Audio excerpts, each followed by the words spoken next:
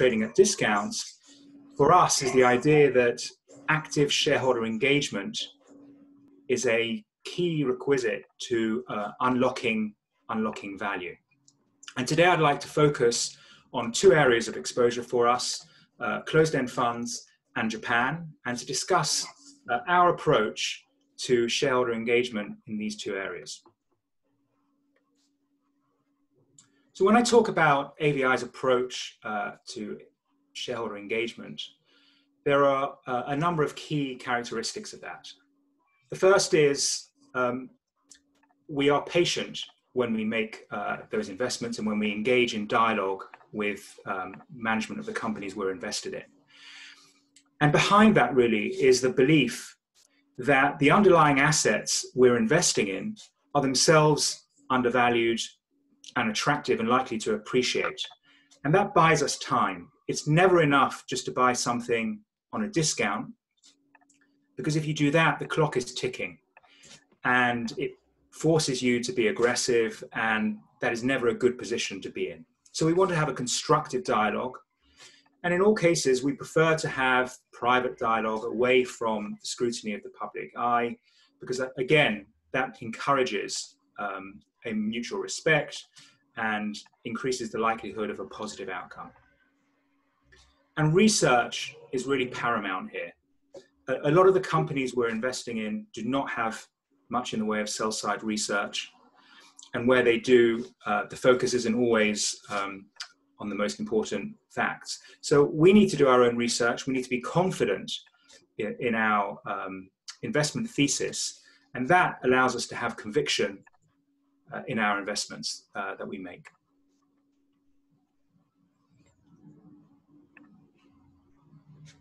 It can take a long time to have success in engagement. In the case of Tokyo Broadcasting, a Japanese investment, we've now been engaging with the management for 3 years, and we've started to see earlier this year some positive first steps, but these are first steps. We haven't reached the end game yet, and we continue to engage. And what's really helped us achieve those positive first steps has been that that constructive long-term agenda that we've tried to convey to management of the company, that has allowed them to build up some trust and respect with us. And in some situations, we get lucky and we get a result in a much faster period of time. In the case of Eurocastle, an investment trust we invested in March 2019, we were able to crystallize our investment and catalyze the situation within a period of 9.5 months. So sometimes you get lucky and it goes quicker, but in all cases, being confident about the underlying assets really has allowed us to have that patience. So if we turn to Japan now and we think about why Japan is interesting to people like us, why it's interesting to activists in general, there are two key elements here. On the right-hand side, you see some valuation metrics for Japan relative to the rest of the world. And Japan, as defined by the MSCI Japan small cap here, stands out on valuation metrics such as enterprise value to EBIT.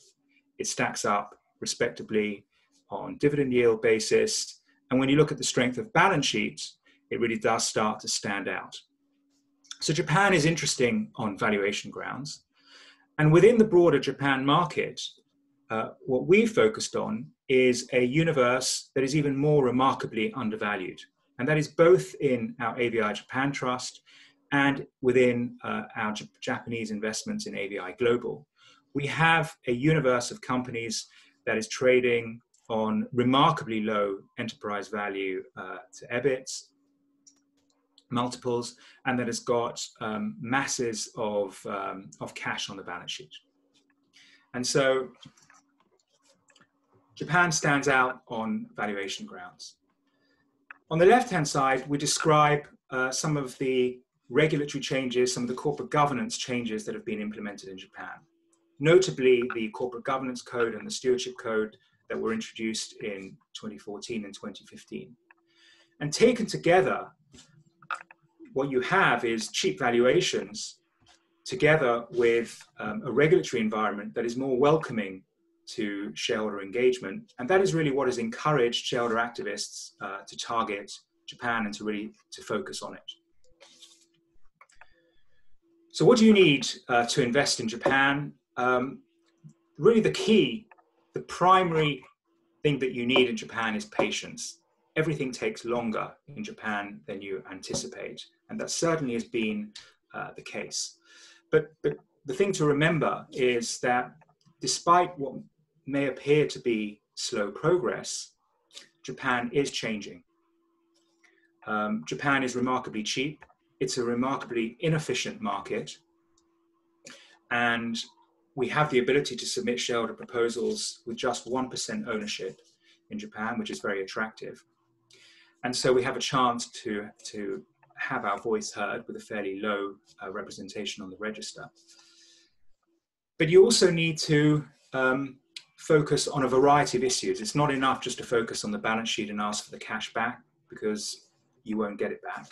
You need to focus on a variety of corporate governance issues and operational and strategic issues as well. And that's what allows you to build that positive, constructive relationship with management in Japan that will build up trust and encourage them to adopt some of the measures that we want to see adopted. So in Japan, we have a variety of different engagement options available to us. We always start with face-to-face discussions, and we always start with the least public approach. We encourage companies to adopt higher standards of capital allocation, more efficient standards of capital allocation, to improve corporate governance, to appoint more independent directors.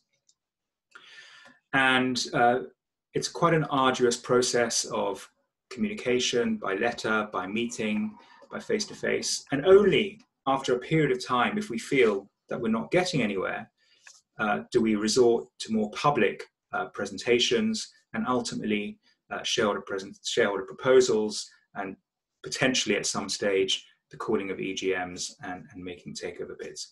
But there's a whole range, and the timeline can be quite extended.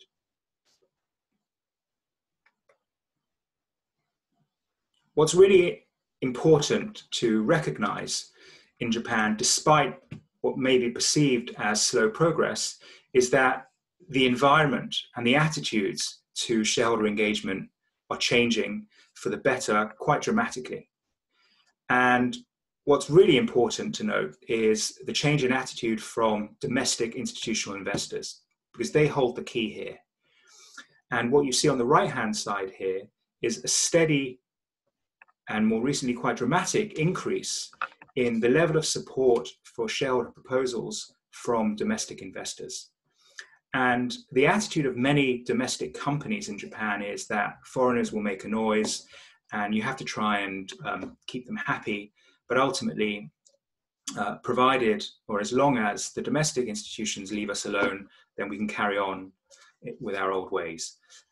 But now that the domestic institutions are starting to really stand up and trying to make the same kind of arguments that we are, now you're really starting to see a shift in attitude from management, and a reflection really of that is that they know they can't continue with their old ways forever. Now, all of this is encouraging investors such as ourselves who are focused on the small cap end of the arena. But it's also important that there is seen to be more high profile successes. And what's notable is that in the last 12 to 18 months, we've seen a steady increase in the presence and the activities of high profile activists such as Third Point and Elliott, targeting more well-known companies in Japan, such as SoftBank and Sony. And it's important to see those campaigns succeed because there is a trickle-down effect that occurs in Japan. And the small companies and management of the small companies tend to look to their larger counterparts to see a change in the environment and change in attitudes. So that's very, very encouraging. And they also highlight a shift in approach. Compared to 10 years ago, when activists last targeted Japan in a big way, the approach today is much more sympathetic to their cultures, it's much more conciliatory, and it's much more constructive. And certainly, as far as AVI goes, there's been an evolution in our approach to shareholder activism too. Earlier this year, we launched a campaign at an elevator business called Fujitech, which is our largest position within AJOT and a major part of AGT as well. And rather than focus simply on the balance sheet and the inefficiency that arises from substantial cash that exists on the balance sheet, we highlighted a number of different operational and strategic inefficiencies that we believe give rise to the structural undervaluation, alongside the balance sheet issues and other governance problems that the company faces. And the objective here, in not submitting a proposal, but by releasing this public campaign, was to encourage increased dialogue between shareholders and between shareholders and the company. And in particular, to provide the information about a company that doesn't have any sell-side research to domestic institutions about how undervalued this company is, and to encourage them to make their voice heard and to make their points known to management. And the fact that we are focused on quite long-term issues, operational and strategic issues that can't be remedied overnight, gives them comfort, because it suggests that AVI is not there to make a quick buck. It's there to really improve shareholder value for all shareholders and for Japan generally. And that's what really encourages them to support us, to take our side, and to make their points known to management.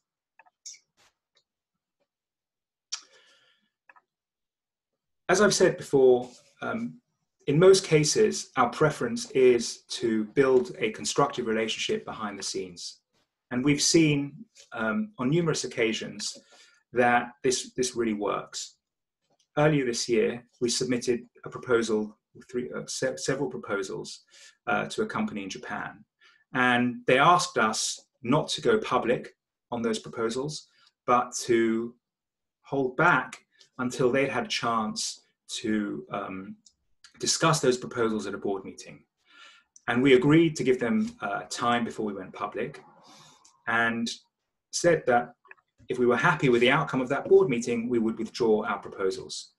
Now in Japan, there's a lack of trust between incumbent management and foreigners in particular. And in this particular case, we met with the company after the board meeting. They told us that they were adopting, in effect, all the proposals that we suggested. And we immediately said, that's great, and we were withdrawing our proposals. And they were childishly relieved, I would say. They were very happy. And that has now engendered a very warm relationship. They trust us. We kept our word.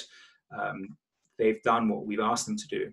And they've seen a positive response in their share price to that. And going forward now, we're in a position to make further suggestions, further recommendations in a sort of warm, more conducive environment than the hostile ones that sometimes activists face.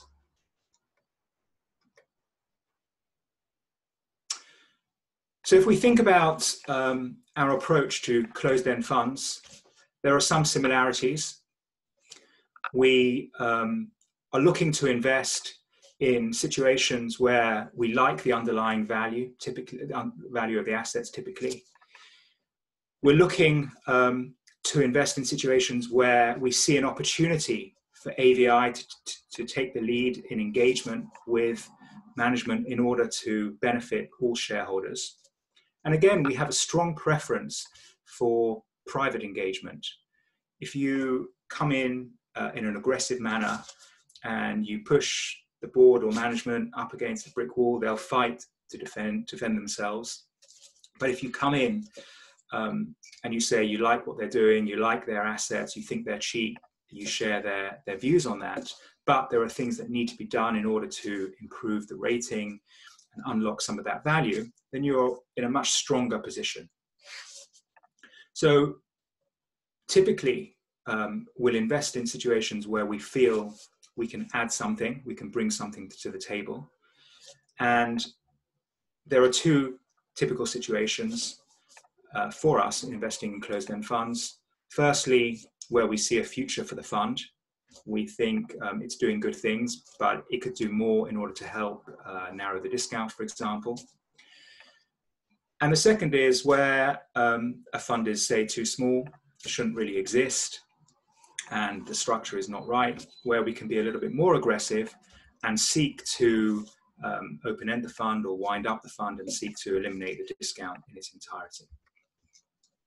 But key in all situations, clearly, we need to have a wide discount. We need to be able to have a large percentage stake ourselves that gives us a seat at the table. We need to have a register that's singing from the same hymn sheet as us.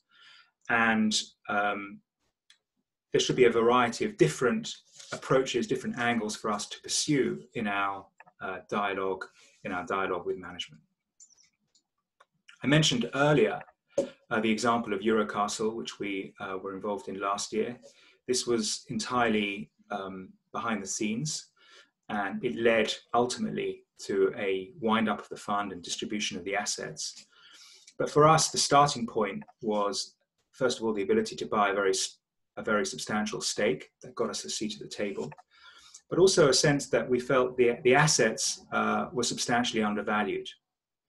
Here, the assets were focused on Italy. There was a portfolio of non-performing loans, which obviously scared some investors. But the key asset really was a company called Doe Value, a listed company that services non-performing loans, and which is a much more stable business, which we felt was tremendously undervalued. We had a register here with shareholders owning almost 50%, in addition to our stake, over 40%, sorry, that wanted the same outcome as us. And ultimately, we were able to prevail over management there to wind up the fund, return some cash to us, distribute some assets to us, which led to a very attractive return profile in a fairly short period of time.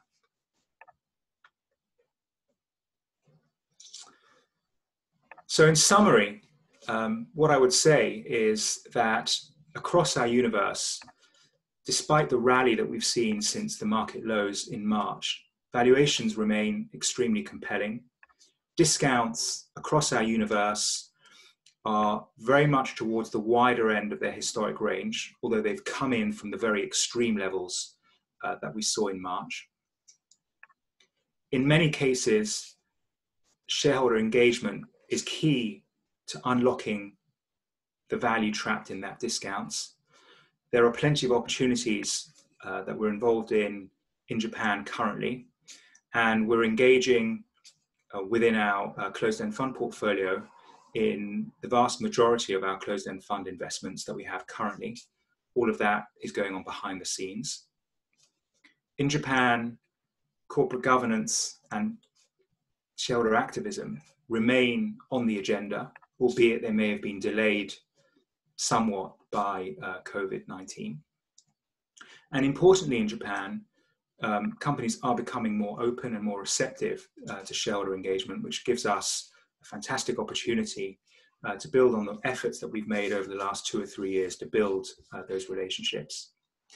And that is really why we have the dedicated fund in Japan, AVI Japan, but it's also why within AVI Global Trust, Japan makes up such a big proportion of the portfolio. So thank you very much. I'd be happy to take any questions if there are any.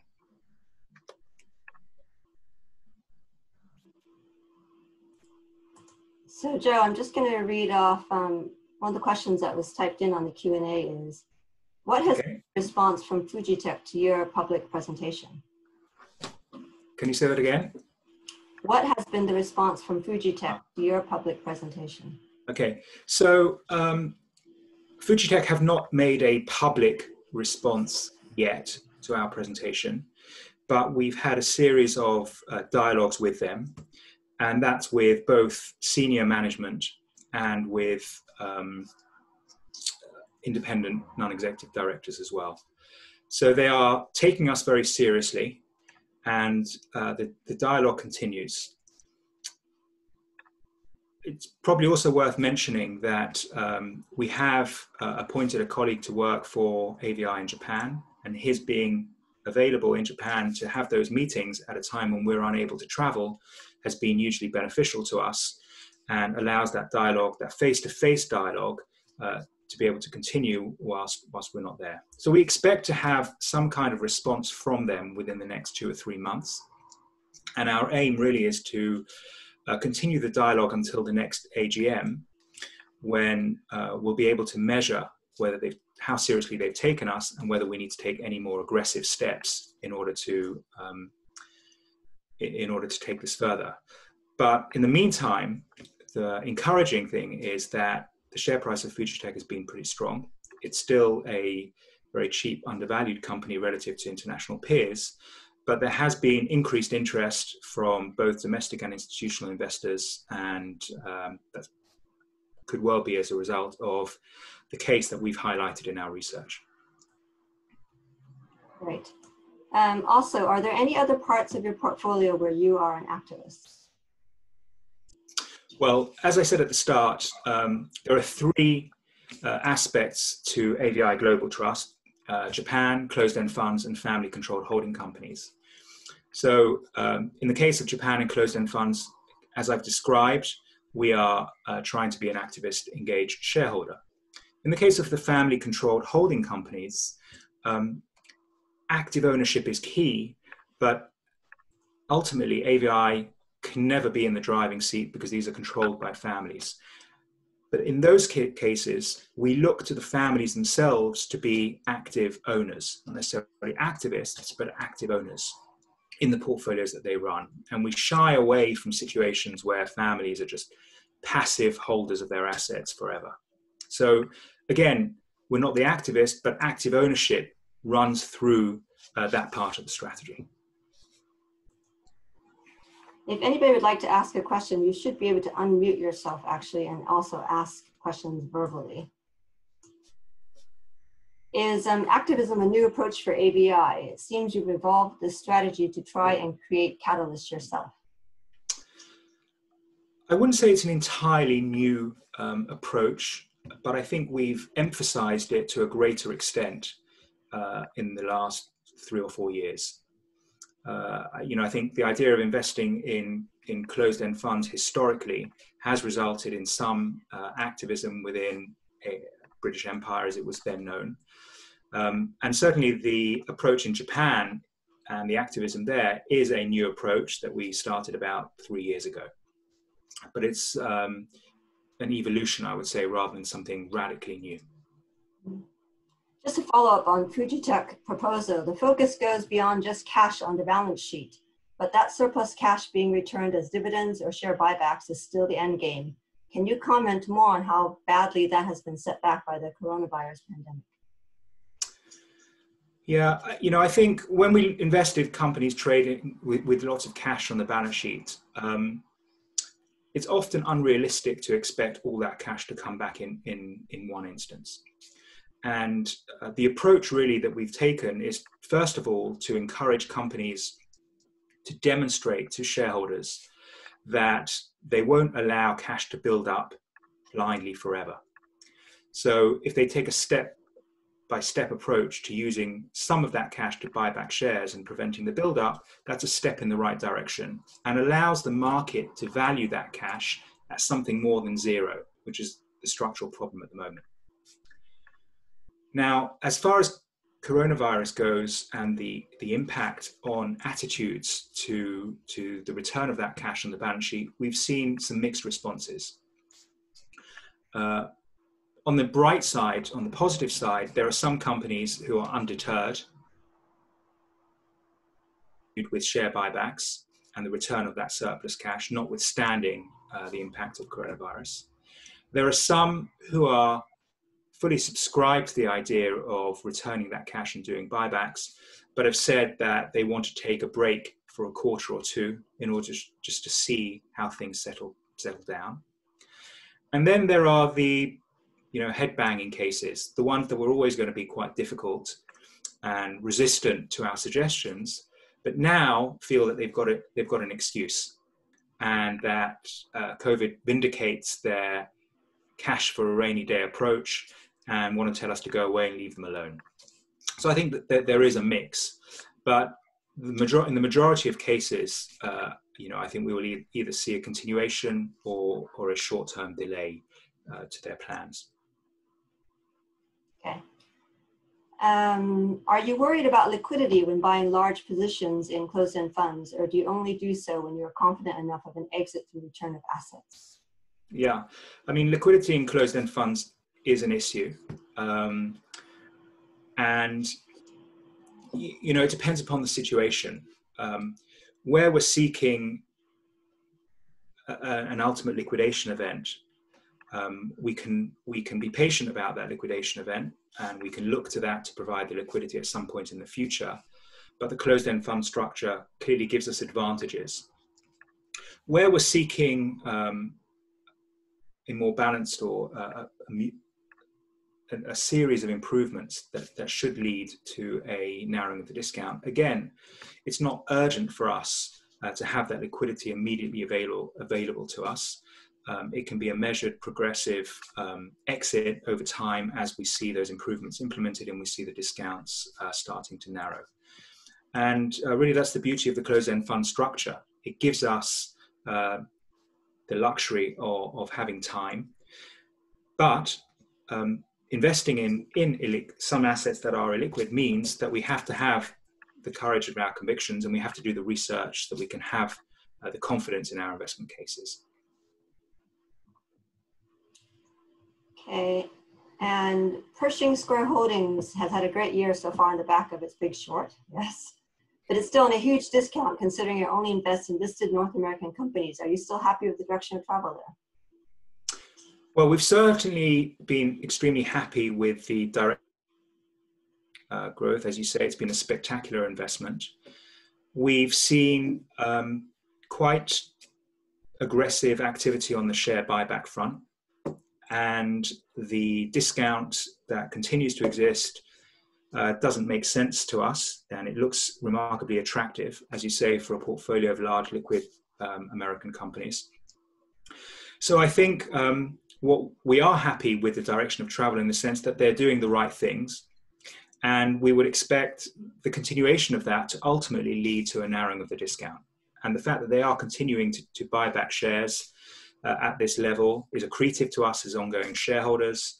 And at some point, I'm pretty confident the market won't leave it at the kind of discount that it is, but they are moving in the right direction.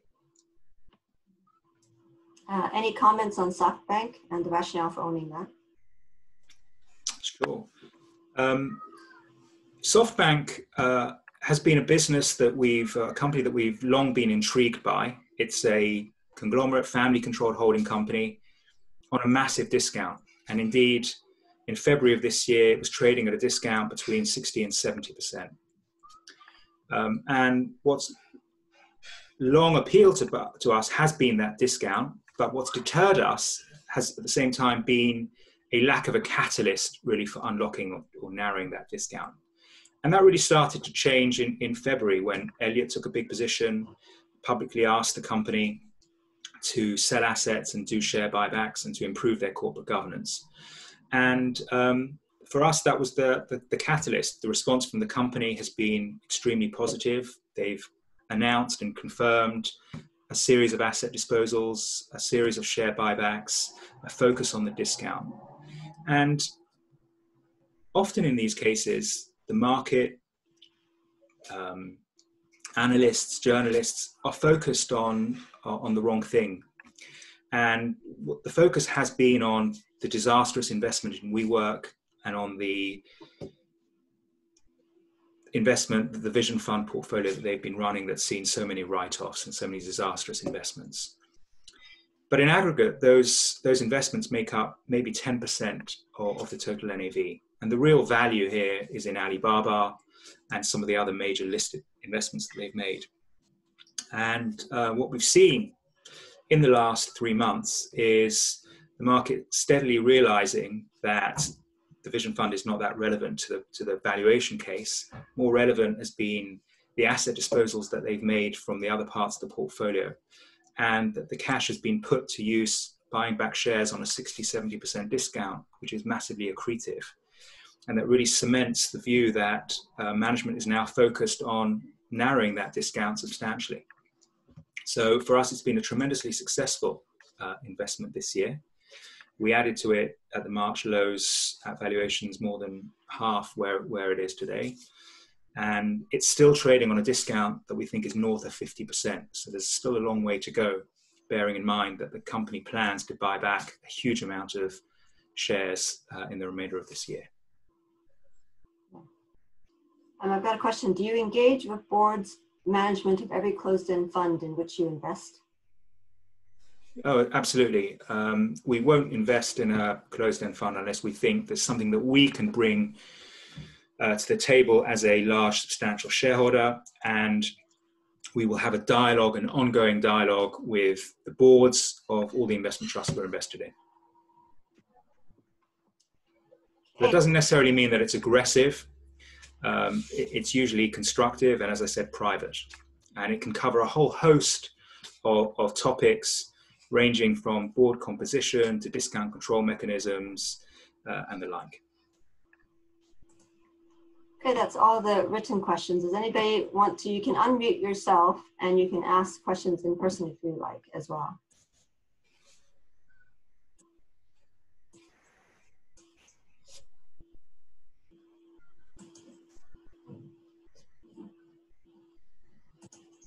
All right, well, I'd like to thank everybody for attending our webinar. As you can see on the screen right now, there is a link. Actually, we didn't put down a link, but if you go to our website, there is a page called Insights, which also gives a few more details on some of the activities and also just about different topics, such as activism and our approach to it. And you can have a read through there, and certainly feel free to send any questions or emails either through Quill or to us directly.